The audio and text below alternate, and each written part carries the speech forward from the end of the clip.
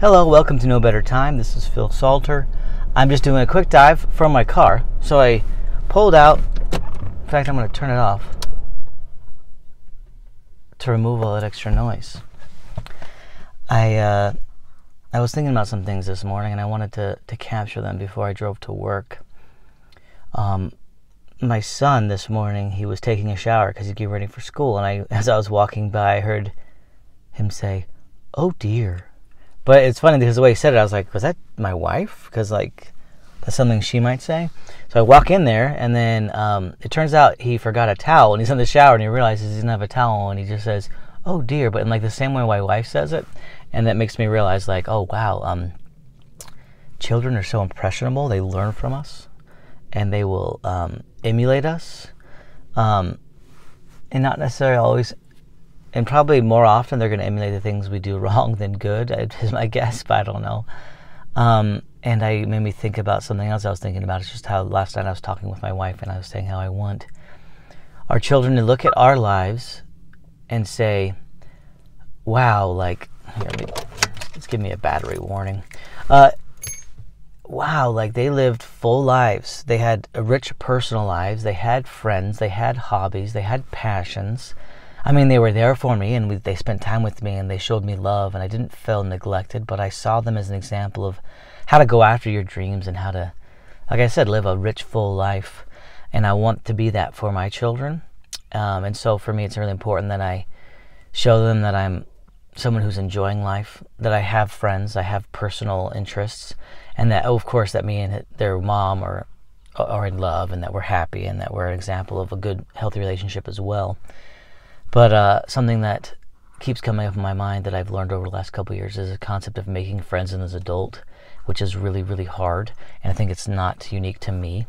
But like 2 or 3 years ago, I just kind of like started realizing I moved into our house. We're still in our first house, but things kind of changed once you move into your first house, at least for us, where we're like, hey, well, now we're more permanent. We're not like living in apartments and moving every year or two. And now it's like time to, put down some roots and make some friends, and I hadn't really known how to do that as an adult married person. When you're in college, you kind of make friends with people who live in like the college housing, or you make friends sometimes in classes. You have these certain things that are established, but to make friends with people in your neighborhood, with your neighbors, it takes a lot more concerted effort, and it can be awkward, right? And I've talked to some people who just like, in fact, I have someone I spoke with just last week that's like, I don't have any friends, he tells me, and I'm like, well, I understand that feeling, and it's like, we gotta like reach out, and he's like, yeah, but it's like, I don't want to hang out with people. It sounds so tedious. I don't want to be stuck hanging out with someone. And I remember that feeling, that feeling where you're like, you try to convince yourself, I don't really want to do that, because it sounds like miserable and difficult, because you imagine the worst case scenario where like you tell somebody, hey, we should hang out, and you go hang out with them, and they're just absolutely boring, or it's just miserable, and you just want to be over with, and you have to put on this whole front of like, it's like going on a blind date and just being miserable, right? Because like, I think if you're a married person, going out after a new friend is almost like trying to date, right? You're trying to fill someone out and see if you have a like-mindedness, and if there's a connection, if you will. And then you have to kind of put yourself out there, and it's a little bit vulnerable. And you also, like you said, you might convince yourself, if you're like in the dating pool, like, dating is so miserable, I don't even want to date, who cares? Or you could convince yourself, like, I don't really want to spend time with some random person and go to a movie or go bowling or whatever it might be. But if you can believe that your life will be more enriched and better if you surround yourself with a more diversity of people, and that you make connections, and you can like enrich their lives, and they can enrich your lives, and you see new perspectives, and like, it's so valuable. So a few years ago, I think 2 or 3 years ago, I kind of just noticed some people around my circle in my neighborhood, some people I'd see like at church or different things, and I'd say, that person seemed like someone I'd want to hang out with based on things I'd heard them said, kind of in passing. And I'm like, that person loves movies. I love movies. Super unique, right? But I'm like, you know what? Next time I see them in the hall at church, I'm just going to go up to them and say, hey, I think we should hang out, and we should go see a movie. And I kind of had this gut feeling, right? Sometimes we have these feelings, these impressions, these thoughts of things we should do, and we push them away. And I'm all about saying, don't do that.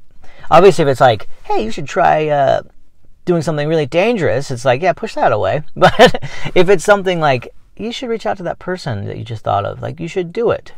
Because even if you don't believe there's some divine thing happening there, what bad thing could come of that? Reaching out and maintaining a connection. As soon as I literally thought this thought, because I remember, and I didn't see this guy, and I was like, oh, I thought to myself, I've decided next time I see him, I'm going to approach him and say, hey, we should hang out. And then guess what? I walk in the hall, I turn the corner, and there he's standing there, and I'm like, all right, well, there's my chance. So I go up to him, just say something like, hey, man, you seem like we like the same kind of movies. We should go see a movie sometime, you know? And he's like, yeah, you know. It wasn't that awkward, as awkward as it seemed like it would be. And then next thing you know, we end up running into each other again a couple weeks later, and he brings it up. He's like, yeah, man, when are we going to do that movie? And I'm like, oh, cool, you know. Now he's reaching out. He's putting himself out there. And we start talking about different movies we like, and he brings up a movie I hadn't seen. He's like, you haven't seen that movie? Come to my house, you know, and that weekend or whatever, I go to his house, we watch the movie. We start doing regular movie nights. He starts inviting a couple other people. I make new friends. And then I have new neighbors move in even closer to me, and then they reach out, actually, and start doing, like, barbecues for the neighborhood, and I start going with them to the gym. And I just realized I've been doing that more. Are people at work, making connections with coworkers and becoming true friends with them, and saying and recognizing, hey, we should go for a walk to stretch our legs, and having conversations, making connections. It takes effort, but I'm here to tell you that it's worth it. And if you feel like I don't have those connections in my life, you can make them. And I've learned from people that have enriched my life, not just as friends, but I've learned like new ways to make money. I've been able to approach them and learn about how they invest. And it's like more diversity of your circle. You get to learn from their knowledge. You can have people draw upon. You can help them when they need help, and they can help you. And so this all comes around full circle to getting closer to your goals and what you want to be. And so, not that you just use people for your ends, but that's just the natural thing that happens when you expand your circle. You're enriched, and you see things you wouldn't have seen or noticed before. So that's what I encourage you to do, is make adult friends. Reach out. If you have any thoughts on this, or ideas, or stories, or concerns, or just anything around this, please email me at nobettertime.podcast@gmail.com or contact@nobettertimepodcast.com. You can make a comment on, or even do a voice message through the Anchor website, anchor.fm/nobettertimepodcast. You can actually even do a voice message, and if you did that, I'll add that to the episode. You can follow me or subscribe to me on YouTube if you search No Better Time Podcast. I'm looking for more subscribers. I've been posting. That's why I'm doing a video version of this. If you're watching this, if you're listening, I'm going to post this on my YouTube channel, the video version of this little quick dive. I'm just looking for more engagement with people. I want examples of people. And if you know someone, or you have ideas of how to, excuse me, something was in my mouth, how to generate passive income, I want to hear your stories or your ideas. Or even if you don't feel comfortable being so specific, I want to hear about like how you went about recognizing those things, and kind of what things you need to have in place in order to capitalize on those opportunities when they came.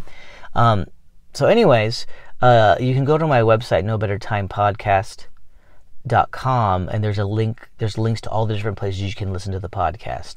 And you can even listen to the episodes from there if you wanted to. Anyways, thanks for listening. Go out there, look at someone in your circle around you today, or reach out to someone and just try to make some type of connection. If it's just like saying hi and commenting on something, dude, I like your computer bag, or where'd you get that? You know, anything. But reach out, make a connection. It's so easy in this world to close yourself off and just like live your own life, put your AirPods in at the store, which I do. I'm not saying I'm not guilty of this. I get in a zone where I don't want to interact with people. But is that really good? Of course not. Sometimes it's okay, but if that's all we ever do, then that's not good. Reach out, make friends, make connections. You will be so enriched, and you will never regret it, unless you get murdered by a random person that you approach. Have a good day.